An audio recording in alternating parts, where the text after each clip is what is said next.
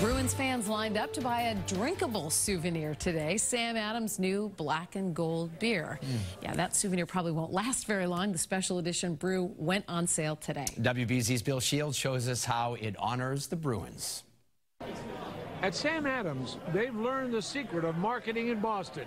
Brew a beer celebrating one of our teams. Right now, that would be the Bruins. We're huge fans, and we brewed a beer that we're really proud of. It's our black and gold. It's a Bavarian black lager. They started lining up at 8 this morning for a 3 o'clock release of Sam Adams Black and Gold. It's a special brew, so we'll see what happens. They would stand in line for hours for the lager, 1 4-pack per person. I love the Bruins, but I'm excited to try the beer.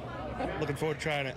So when they open the doors, not a mad rush, but rather controlled lager lust.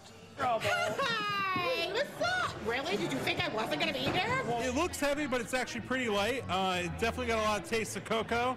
A hint of cocoa with a smooth finish, whatever that means. It's very good, very refreshing. So the taste experts overwhelmingly approve of the beer. The only problem is it's a limited edition. In Jamaica Plain, I'm Bill Shields, WBZ News.